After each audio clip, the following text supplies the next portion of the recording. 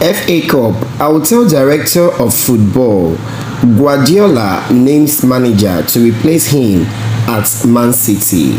Manchester City boss Pep Guardiola has tipped Manchester United manager Erik ten Hag to replace him at the Etihad. Guardiola was speaking ahead of Manchester City's FA Cup final battle with Manchester United at the Wembley Stadium on Saturday. It will be the battle of the Bards at Wembley when the two managers meet on Saturday afternoon. While Manchester United will be looking to make it 2 trophies this season, having won Carabao Cup earlier, Manchester City, who have already won the Premier League title, are aiming for a treble with the Champions League final coming up next week against Inter Milan. Ten Hag and Guardiola were once colleagues who shared ideas until the former made name for himself at Ajax, taking a side full of rising stars to the Champions League semis in 2019.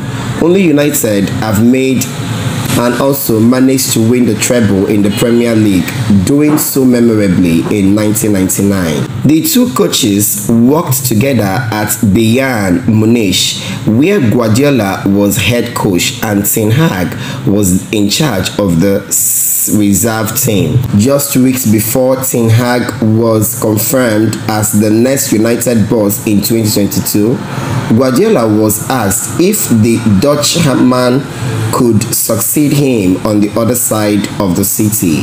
He said, "Are you asking me if Erik ten Hag could be here? Definitely. Having won the Premier League, Guardiola is gunning for the treble and needs the FA Cup and Champions League to do it," as he wrote. "A lot could be here, and I think he could be one of the ones. For the way he approaches the game, definitely. I will tell Director of Football Tsiskik Begiristian now."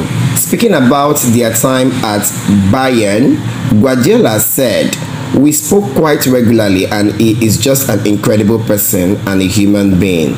I was surprised at how humble he was for his qualities. Yes, just take a look at his Ajax team in the last few years.